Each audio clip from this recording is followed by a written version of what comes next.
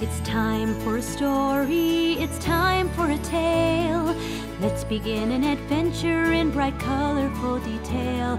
We'll tell great wolf stories and make you feel alright. Sit back, relax, get comfy for story time tonight. Welcome to Storytime. We're so glad you're here. Today, we'll be reading Isn't Nature Great?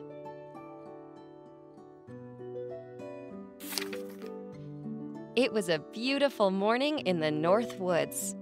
The pack gathered in front of Great Wolf Lodge, as they usually do. Everyone was excited to see each other and find out what the day had in store. Wiley suddenly got an idea. Hey, do you know what would be great to do on a beautiful morning like this? An adventure, said Brinley. That's right. Is everybody ready?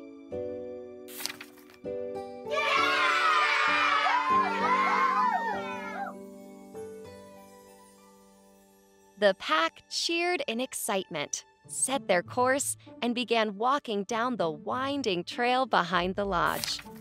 After hiking for a while, the pack found themselves in front of a tall tree. Wiley looked up and started getting ideas. This is one huge tree, maybe even the largest one in the forest. Let's build a ladder and climb it.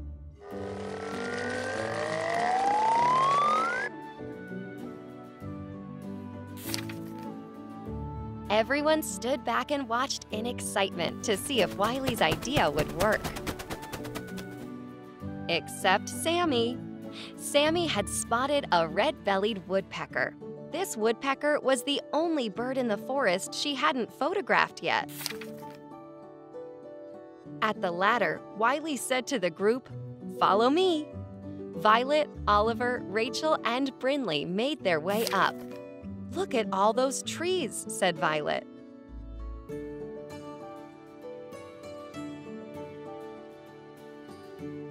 "Isn't nature great?" Brinley chimed in.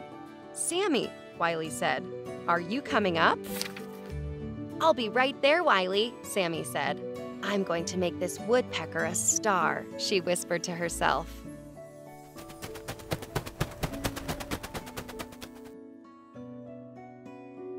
All she needed to do was get a tiny bit closer. Whoa! Oops! No! The Great Wolf kids gasped in shock. "We have to get down and help Sammy," Wiley said. There was no time to waste. "Sammy, are you okay?" Violet asked in her calm voice. Out of the darkness, Sammy's scared voice spoke back.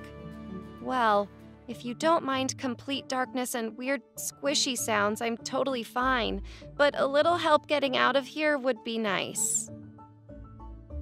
"Hold on, Sammy. We'll get you out of there," Wiley said. Brinley pulled some walnuts out of his backpack. He passed them to Wiley, who threw them down the hole. "Good call, Brinley. Here are some walnuts if you're hungry, Sammy. Incoming!"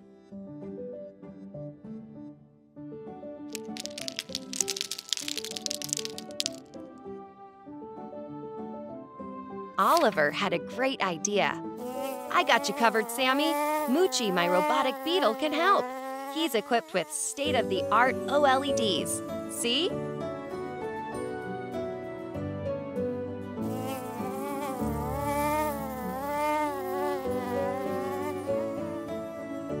Moochie flew up and dove into the hole.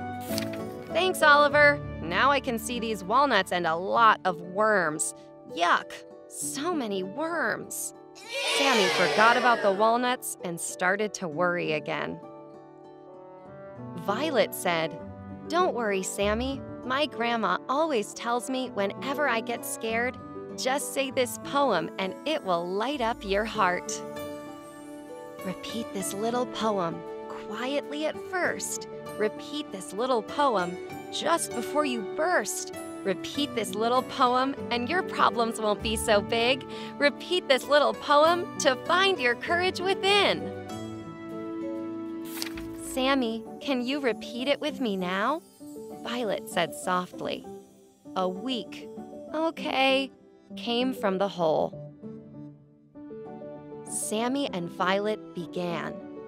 Repeat this little poem, quietly at first. Repeat this little poem just before you burst.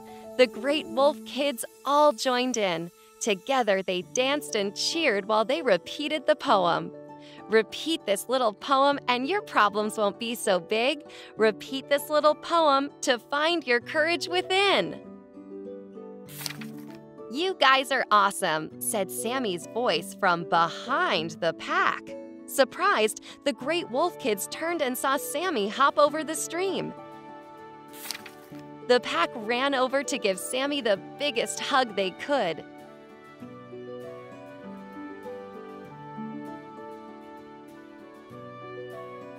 How did you get out of that hole? Wiley asked. Simple. I had a little help. Remember those worms? I had them dig a tunnel for me, and I climbed out. You know, worms are pretty cool once you get to know them. Just like Brinley said, isn't nature great? The end. Thanks for joining us, everyone.